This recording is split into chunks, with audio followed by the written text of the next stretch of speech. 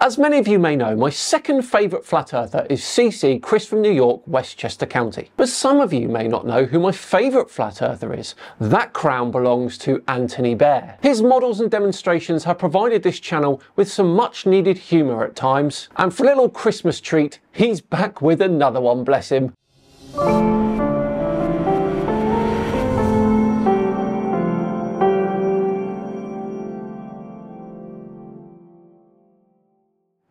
Hello all and welcome along to another episode of Flat Earth Friday with me, Simon Dan. Thanks very much for joining me. Before we begin with today's video though, I was reading earlier how the Comet 3I Atlas will make its closest approach to Earth this month, and I was reading that story on Ground News, which was actually founded by a former NASA engineer called Harleen Kaur, who worked on the James Webb Space Telescope. Now, Ground News combines stories and articles from thousands of outlets, local and national, in one place so readers can see the full picture of what's being reported around the world. As you can see here, Ground News shows you if there are any political leanings for each publication. And in this instance, with the 3I Atlas Comet story, we can see that it's mainly centre driven with 70 total news sources. Now, for every story, you get a quick visual breakdown of the news outlet covering it, what their political bias is, how factual the source is, which entity owns that source, and which countries are covering the story. Now, Ground News is also gaining notoriety for its work. They were recently recognised by the Nobel Peace Centre for their impact on media literacy, saying it's an excellent way to stay informed, avoid echo chambers and expand your worldview, which is exactly why we use Ground News too. You can see every side to every story and get access to international perspectives that are hard to find, so then you can make informed decisions where you can read, watch and share the best information available. And Ground News is also mission centric. It's not about eliminating bias but providing better transparency. Plus they're funded by the community, not by big ads or investors. Just go to ground.news/Simon to stay fully informed on breaking news and compare media coverage. Click the link in the description to subscribe and get 40% off unlimited access if you support the mission and find it as useful as I do. Right then, on with today's video, which as you know from the intro comes from flat earther Anthony Bear. Yes, this is the flat earther who once made a video butt naked and showed his dim reflection whilst doing so. No nakedness today, I'm afraid, but Anthony is trying to understand great circles, which is good for him. Will he grasp it though? Let's find out. So I remember taking a flight from Detroit to Rome, and I remember flying over Greenland, and I'm thinking, wow, that seems to be like way out of the way. So I looked it up to make sure I remembered right, and it says yes, you could fly over Greenland or near Greenland. That's the most efficient way, using the Great Circle route. Okay, let's look at the geometry of a ball. So the Great Circle is the largest circle possible on a sphere. And if you follow that Great Circle path, that's the shortest distance from point A to point B. Makes total sense. And indeed it does, because if we look at the Great Circle route between Detroit and Rome, you can do this on several different websites by the way, we can see that it does indeed go close to Greenland. And when you look from above, you can see this is a straight path. Okay, so let's make our own Great Circle on this globe. Now I took a piece of cardboard and I cut a hole in the middle of it. You can see I got it on the equator right now, so it makes a straight line. Okay, so here's our Great Circle. We cut in the cardboard. I marked Detroit and Rome right there on the globe. Now let's connect the two dots with the Great Circle, because that's the shortest path, right? And you can see the globe is split in half. So here's the Great Circle. We got the globe split in half.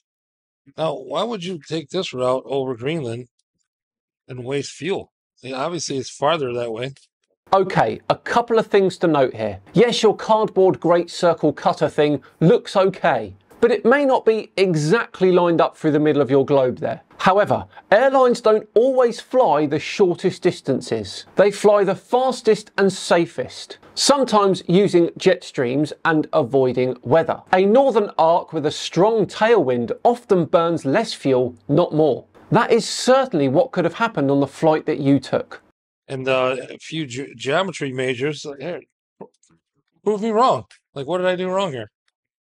And if you're a pilot, if you took off on this course, wouldn't you have to start turning right all the time? If you took off at this course right here, wouldn't you have to start turning right all the time to get to Italy? Is that what you guys do? Keep turning right?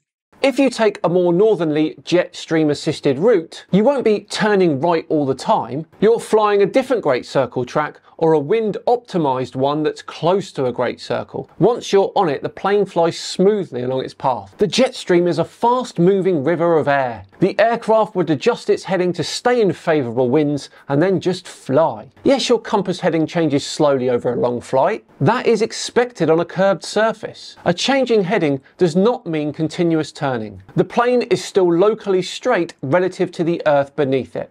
I don't think so. Okay, so let's check it out on the AE map, Flat Earth map. And look, here's Detroit. And then here's Italy right there. And it goes right over Greenland. So it makes more sense on a Flat Earth map, right? The centre of the AE map is the least distorted part. The distortion increases the further you move outward. That's why routes at the top of the map there look neat and intuitive, whilst routes in the southern hemisphere look completely unhinged. Detroit and much of Europe sits relatively close to the map's centre, so paths between them appear shorter and more reasonable. Let me show you something. I had a hunch. So let's say you want to take a flat Earth and wrap it around and make it into a ball. So as you wrap it around the ball, things would become distorted, correct? So let's see what the distortion is. Okay, so let's go to our Flat Earth map, and we're going to put a north line down. And then let's check our angle of our flight path. Let's zoom in here and take a look. And we got 42.5 degrees. Now let's lay out the lines on the globe. Let's look at the degrees on the globe. So we're real close to about 49 degrees. So the difference between the two different maps is about 6.5 degrees. So I looked it up, and on a flight from Detroit to Rome, in the beginning, it is -7 degrees.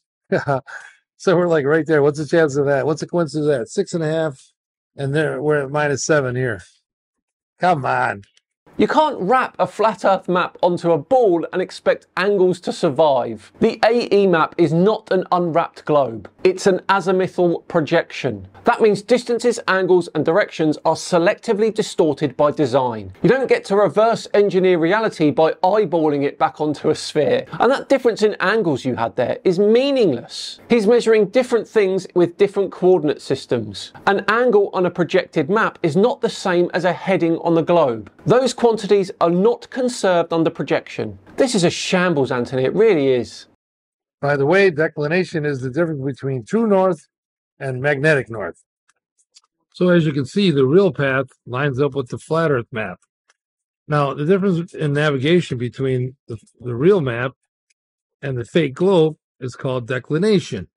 Magnetic declination is the angle between true north and magnetic north. That's it, full stop. It's got nothing to do with flat maps versus the globe. And it does not correct a spherical Earth into a flat one. Declination exists because Earth is a globe with a tilted moving magnetic field. It varies by location and changes over time. If the Earth were flat with a central point in the north, declination would behave completely differently. In many places it wouldn't even work at all. So you get the idea. So hang around if you want to see one more. The shortest distance between 2 points is called a great circle. If you're flying from Los Angeles to Tokyo, that path doesn't go straight across the Pacific. Instead, it curves up over Alaska. On a flat map, it looks like a detour. On a globe, it's the quickest way pilots follow these great circle routes to save hours of flight time and thousands of gallons of fuel. So the guy's talking about a flight from Los Angeles to Tokyo. And he says it goes over Alaska. But yes, it does on a flat Earth map. Take a look. Okay, here's our great circle again. We split the globe in half. And there's Los Angeles right there, right on Los Angeles, California. We'll cruise over here to Tokyo. Right on Tokyo. And you can see not even close to going over Alaska. The Great Circle route does not work like he said.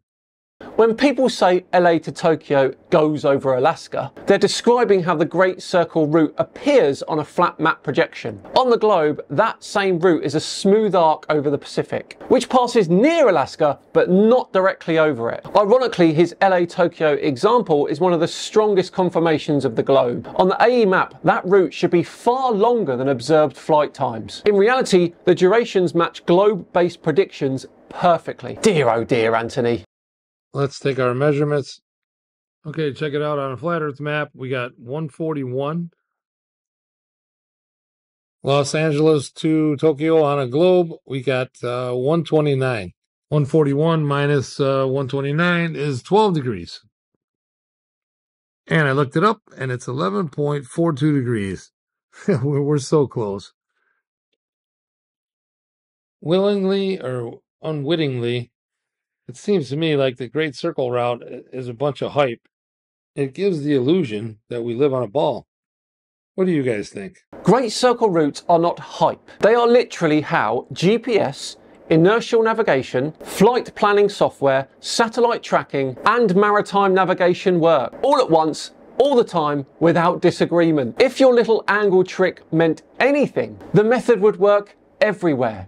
But I can guarantee you it doesn't. Try South America to Australia and the differences will explode. Flight times, distances, and bearings will stop matching immediately. That's why this trick is never applied globally. And that is where we're going to wrap up this video today from Anthony. Please do let me know in the comments below what you thought of his performance there and his little model. As I say, we're all done and dusted for another one. Thank you so much for watching today. As ever, it's appreciated. If you enjoyed it, please do consider subscribing to the channel and hitting the thumbs up button too. Just enough time to once again thank Ground News for sponsoring today's video.